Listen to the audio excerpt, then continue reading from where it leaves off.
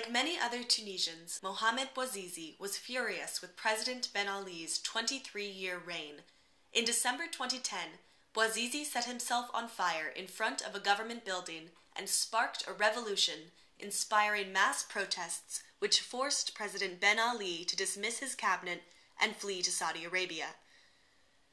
On Tuesday, January 25th, Egyptians inspired by the events in Tunisia took to the streets. In a rare political protest, police responded with tear gas and water cannons, attempting to prevent protesters from nearing the parliament building and prevent others from joining the main protest.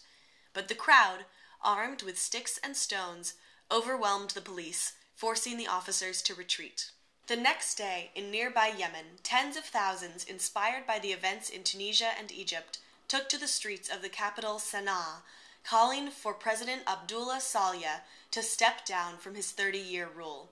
In Tunisia, Yemen, Jordan, and Egypt, decades-old tyrannies are at their knees, and the credit goes not to the heavy hand of outside nations or the inside work of politicians. The credit goes to a few disgruntled citizens, online organizing, and a relatively small total number of protesters. People who couldn't sit back and continue to let injustice reign. Hi 2012, thank you. My name is Sprite and this is Ketchup. We're from the future and we just wanted to say a big thank you for getting everything just right. Everything is perfect here. Everyone has clean water, free food, free sustainable energy, internet access. Humans and animals are all friends again. And humans are all friends again. 2012 was the year you really turned things around. You saved yourself some corporate tyranny.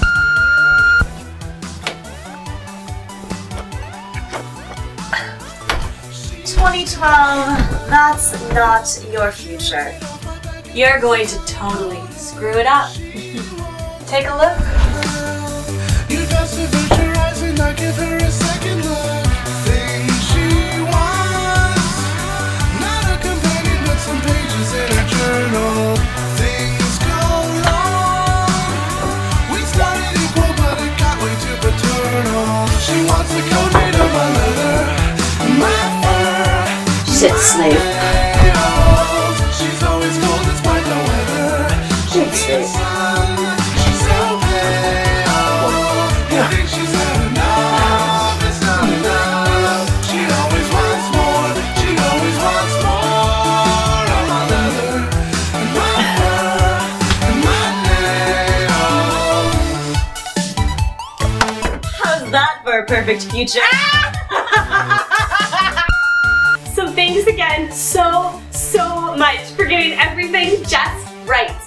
Kisses. Frankie, it's here. The word of the day has arrived. Open it. What does it say? I just can't wait to learn and play. I just can't wait to learn and play. Drum roll, please. Sprite, A is take for- it away. A is for apocalypse. Apocalypse. Apocalypse? A is for apocalypse. Yes, A is for apocalypse. A is for apocalypse. A is for apocalypse. A is for... And good night to all corrupt human schemes. Good night, stars. Good night, air. Good night, noises. Everywhere.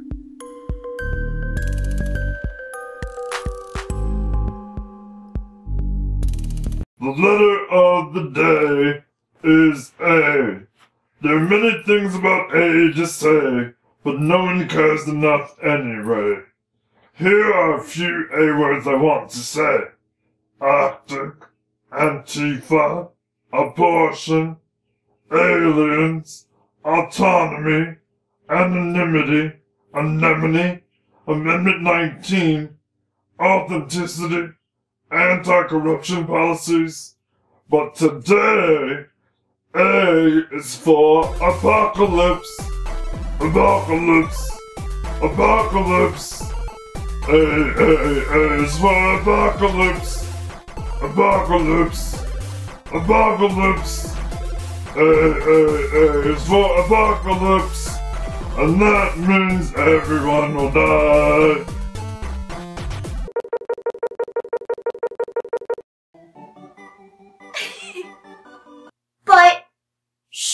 Apparently, somebody must have said something to someone. Yeah, and somebody did. A lot of people did. A scientist named James Hansen from NASA in 1988 testified in front of Congress about the effects of global warming and that it was probably human-caused.